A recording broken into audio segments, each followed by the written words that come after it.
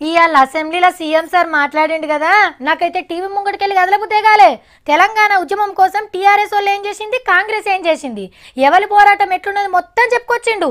ఉద్యమకారులకు ఎసొంటి గుర్తింపిస్తున్నది చెప్పి షేక్ గుర్తోలను గట్టిగా నడుచుకున్నాడు. కానీ ఆ టైంలో పెద్దలు జానారెడ్డి గారి సభలుంటే ఇంకింత రంజు మీద నడిచినేమో. మొత్తం చూద్దాం పరిమాణం. 2 రోజుల సెలవుల తర్వాత సభ చాలుగానే కరెంటు కొలువుల మీద ప్రశ్న జవాబులు నడిచినాయి. మెట్రో రైలు ఎప్పుడు కూతబెట్టేది చెప్పుకొచ్చిండు మంత్రి కేటీఆర్ సారు. మొట్టమొదటిసారిగా దేశ చరిత్రలోనే 30 కిలోమీటర్ల మార్గాన్ని ప్రారంభిస్తున్న ఘనత హైదరాబాద్ మెట్రో రైలుకి దక్కబోతా ఉందని చెప్పుకుని నేను మీకు సందర్భంగా తెలియజేస్తా ఉన్నాను అధ్యక్ష.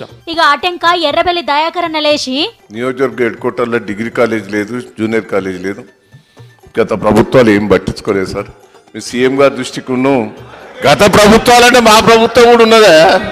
వారి నియోజకవర్గంలో డిగ్రీ కళాశాల ఉన్నది, మీకు తెలుసుకోవాలి. ఏదో ఆయన మాట్లాడగానే మీరు అందరూ ఏదో ఈ ఇద్దరు స్కూల్ దోస్తులు ఒకప్పుడు టీడీపీలు ఉండి ఇప్పుడు టీఆర్ఎస్ లు ఉన్నారు.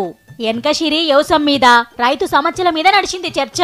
ఇది ఒక టీఆర్ఎస్ గ్రామ కమిటీ అనేటువంటి మాట నేను ధైర్యంగా చెప్తా ఉన్నాను అధ్యక్ష తమ ద్వారా. ఇది పోలింగ్ బూత్ కమిటీలుగా ఈ యొక్క రైతు సమన్వయ సమితి టిఆర్ఎస్ కి పనిచేస్తోంది అన్నటువంటి విషయంలో ప్రతిపక్షాల ఎమ్మెల్యేలు ఇట్లా అనే వరకు ఎమ్మటే కేసీఆర్ సార్ లేచి ఏ అధికారం లేకపోయినా ఏం లేకపోయినా అటుకులు బుక్యో, అన్నం తినో, ఉపాసం ఉండో, నీళ్ళు దాగో ఈ బక్కపేద టిఆర్ఎస్ కార్యకర్తలే తెలంగాణ తెచ్చిరు 14 సంవత్సరాలు కొట్లాడి. ఇలా తెలంగాణ పునర్నిర్మాణానికి కూడా గా కార్యకర్తలే పనిచేస్తారు. వాళ్ళే రైతు సమన్వయ సమితిలో ఉంటారు. I'm official stating. ట్రాక్టర్లు కూడా మొత్తం టీఆర్ఎస్ కార్యకర్తలకే ఇస్తున్నారు అనుకొచ్చిండ్రు కాంగ్రెస్ వాళ్ళు.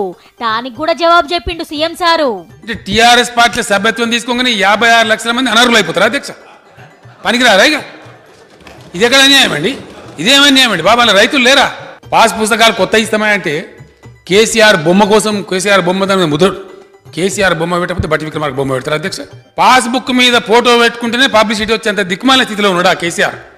నాకు పబ్లిసిటీ కావన్నా? ఇక కరెంటు గురించి చెప్పుకుంటా, ఎట్టి పరిస్థితుల్లో ఈ రాష్ట్రంలో ప్రతి ఒక్కరికి రైతులతో సహా వ్యవసాయానికి 24 గంటల కరెంటు అందించబడతా ఉంది, అందించబడుతుంది.